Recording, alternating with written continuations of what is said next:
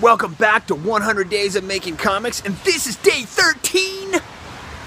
I am at the train station, back up in Burbank, waiting for the train to come that I'm gonna ride back down to San Diego. I came up here today and I did a full all-day sketch day. It was really awesome, and now I'm really glad I didn't drive today. I took the train up. It's really rainy. There's been like thunder, lightning and stuff everywhere.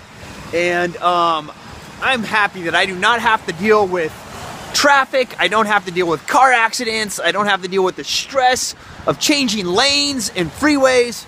Instead, I'm going to ride on the railways of America. And once I'm on the train, I will set up my laptop. I will plug it into the 12 volts of electricity that they provide for you, and I will start scripting my comic book. I'll start getting some of the writing done. I'll get more of the story structure finished, and then I will be back tomorrow with another update, and I will leave you with some footage of the California coastline as I came up here this morning. So I will talk to you and be back tomorrow.